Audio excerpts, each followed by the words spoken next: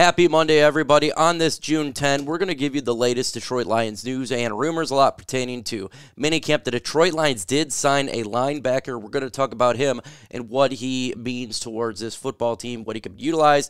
Talk about Alim, McNeill, and DJ Reader, the destruction, former Lions players that don't have a job, Sheila Ford Hamp, and Dan Campbell. A lot of Lions to talk about. Let's go.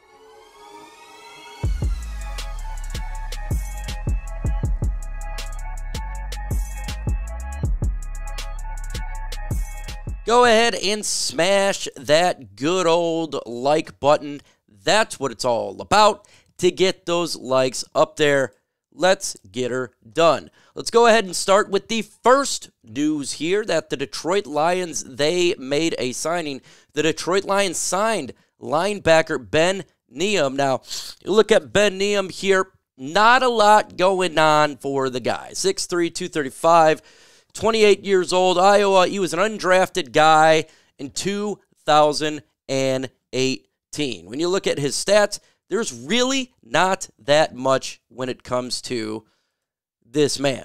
He's just a little bit getting it done. This is what he did this career and past season.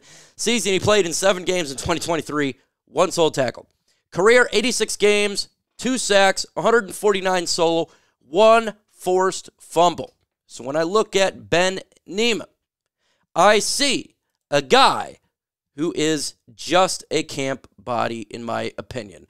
The Lions are really good at the linebacker position right now. If you look at it, you got Alex Anzalone, Derek Barnes, Jack Campbell, Malcolm Rodriguez, Jalen Reeves maybe in special teams. It's going to be really difficult for a Ben Niemann to go ahead and make this football team, especially considering the fact that he hasn't really done anything and the room is already stacked. So this guy, in my opinion, is going to be a camp body, and that's not a bad thing. The world's not over if you're considered a camp body. It's not.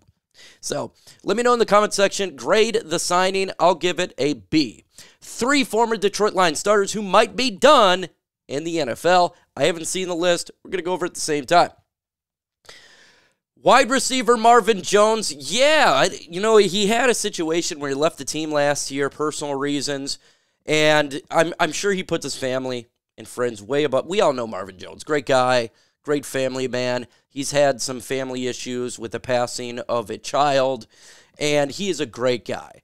If he is done in the NFL, it's because he wants to be done in the NFL. He probably just wants to focus on family.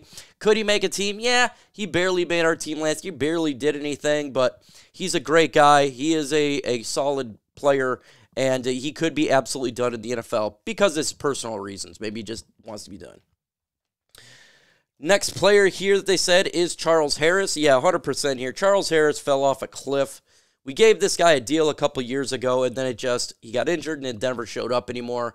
Charles Harris was kind of like a 1 or 2 year wonder here in Detroit.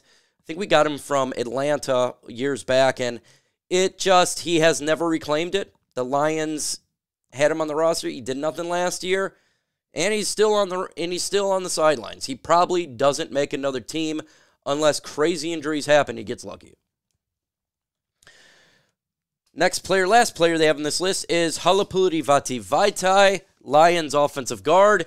He has spine issues. He has back issues. His is medical. He'll be done in the NFL because he probably just can't play the game anymore. He's huge, and we all seen the injuries. He's a good player, but he can't be healthy. His back issue is long-term, so he might as well just go ahead and call it a career.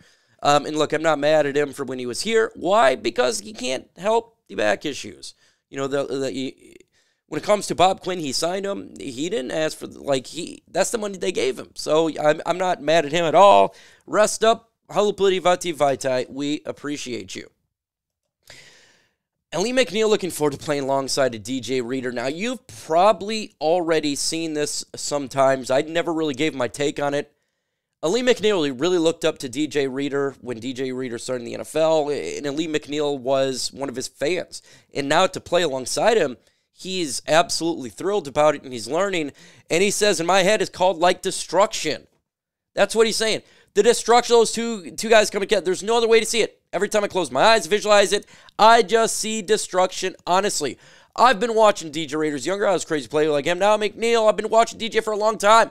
Being in Greensboro, watched him through Clemson and Houston everywhere. So it'd be wild, but I see destruction. Destruction upon the interior defensive line is words of glory to us. And Alim McNeill broke out last year, 5 sacks, really was being a disruptor. Was starting becoming a nice blue chipper for the Detroit Lions. And I think adding DJ Reader is just going to make him even more explosive because you can't double everybody. DJ Reader is a guy who takes double teams. Aiden Hutchinson as well. You're going to give Lee McNeill one-on-one sometimes. And he's good at winning his matchups. He's good taking on singles. Heck, he'd do doubles sometimes. So having a DJ Reader, who's one of the best run stuffers, who takes on doubles all the time, is a guy who does a lot but doesn't get the credit, is going to make everybody on this defensive line even better. Alim McNeill benefiting probably the most.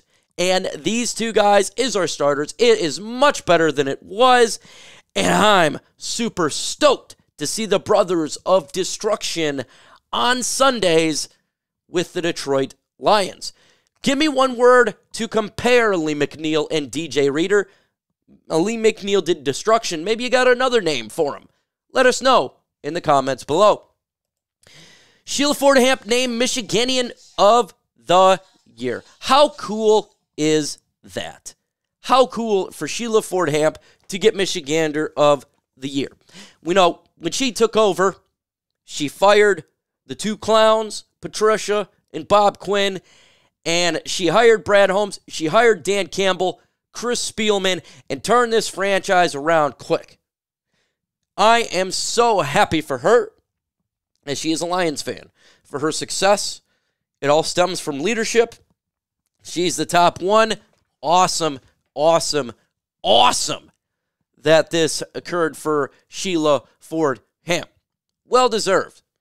You know, it's just well-deserved. PFE ranked top 10 offensive tackles in the NFL, so I strongly disagree with the rankings. Tristan Wirfs or Penei Sewell, and you already know who they're going with. Not the one we like. National Best Friends Day. There's Khalif talking, but hey, good job, Sheila Ford-Hamp. Good job, Detroit Lions. Appreciate it. Dan Campbell's focus on avoiding complacency. Now, this is huge here because we got all the way to the NFC Championship game. We were a good team. During the NFC Championship game, there was a guy named C.J. Gardner-Johnson waving goodbye to the folks in the stadium halfway through the game. We got complacent. Complacent is probably one of the reasons why we didn't make the Super Bowl. And I don't care how good we are on paper. I don't care if we're 10-0. I don't care if we're playing a garbage team. We must stay focused. Every team in the NFL that's playing us is looking at us as the standard right now. They're going to give it their best effort. We cannot think we are greater than everybody. We cannot think that we're above other teams. These players, this coaching staff must stay focused from week 1 all the way, hopefully, towards the Super Bowl.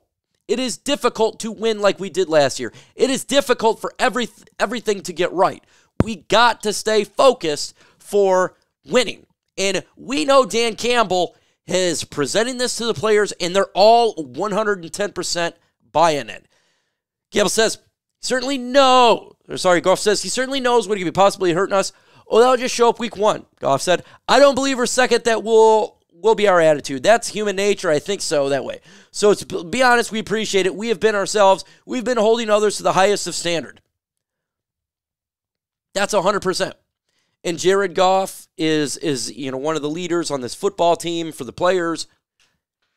Yes, you look at it and be like, oh, that's an easy dub, right? We look at this, oh, it's there. But we cannot do that. Every game counts for the Detroit Lions. You've seen how close we were for getting the number 1 seed last year. We must stay 100% focused and get these wins. We need to get the number 1 seed. To have playoffs throughout the playoffs at Ford Field, probably going into the Super Bowl. That fan base at Ford Field is nuts. It's one of the loudest stadiums in all of football, and especially for the postseason, it's loud. They must stay focused. And they will. This is the reason why we got cultural players. This is the reason Brad Holmes and Dan Campbell specifically look to find players. That is Detroit Lions' way. They need players who will give it their all, okay? Who will play through injury, like a Frank Ragnow, who puts the team first, who's all about winning, not about bragging, not about talking, but about producing. That's what this mentality is about. And if they do what Dan Campbell is saying, if they go into this season with this mentality, okay, that it's 0-0 every game, and every team is going to put up the best effort, we cannot play conservative. We cannot play like we're the better team. We must stay focused, must prepare each week like we're playing the last game of the year, the only game of the year. Seeding is vital. Winning in focus is vital for this year. We don't need a letdown. We don't need some sort of, we're so great, and then we get let down when we have an opportunity to make a Super Bowl with the talent in this roster, which I think is one of the best talented rosters in all of football. This team has a chance to make legit noise. And the leadership from top down has this mentality. And I 110% believe they will. We just got to wait and see on Sundays. Folks, if you're a fan of the Detroit Lions, subscribe to the channel, get a fan's view. What if you don't like my view? You want a Herman Moore view? Subscribe to the channel because it's his channel, Herman Moore. There's other live streams. We're going to have other content creators start producing content on this channel, not just me here very soon. With that said, folks, adios.